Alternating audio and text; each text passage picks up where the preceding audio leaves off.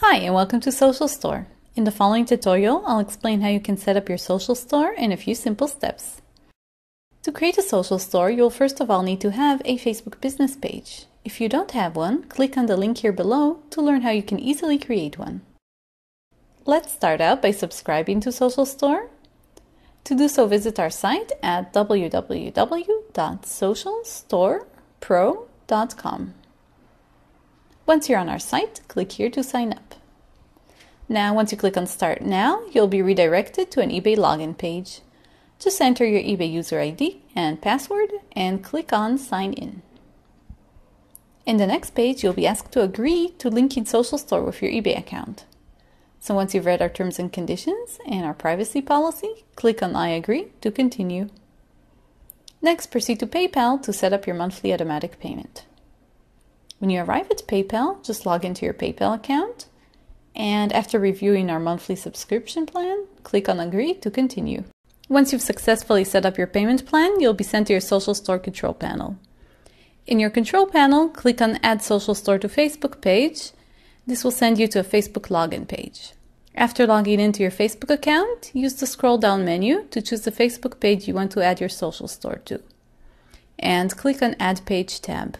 Now, if you don't see this page, but rather see an error page, it means that you don't have yet a Facebook business page. So to learn how to create one, just click on the link here below. Now, once we've successfully added our social store tab, we'll be sent to our social store on Facebook. Now that we successfully activated our store, let's go back to our control panel and choose a template for our social store. You can always log into your control panel on our site, but since we're still logged in, so we can just go back and reload the page.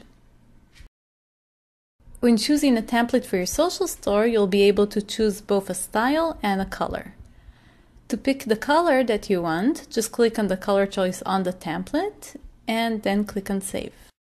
Before saving the template, you can always preview the design by clicking on the Preview button. Now let's take a look at our Settings tab, where you'll also find an option to change the title of your store. Choose how many items show on each page and by which order to sort these items. You'll also find here an option to change on which Facebook page your social store is displayed, in case you want to open a new Facebook page or just want to move your social store to another page. Now, at any time, you can visit your new social store by just visiting your Facebook page and clicking on the Social Store tab in your main menu. You can also rearrange your tabs so that you don't need to scroll down to choose your social store. Just click here on the Manage tabs and drag your social store to the top. And that's it. Now visitors to your Facebook page will be able to easily access your Facebook eBay store.